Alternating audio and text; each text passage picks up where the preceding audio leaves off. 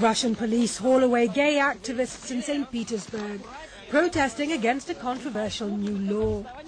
They may become the first to be tried under the law introduced last month, which bans what it calls homosexual propaganda.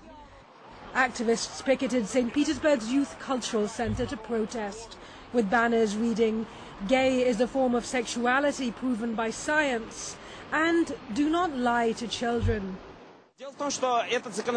This law violates human rights, including the right of children to get true and valid information, scientific information. But the center's security officers took a dim view of the protest, calling the police. This policeman says the protesters should be arrested because they are drunk in public and promoting propaganda in front of children. Under the new law, anyone found guilty of homosexual propaganda can be fined up to 5,000 rubles or $170 US.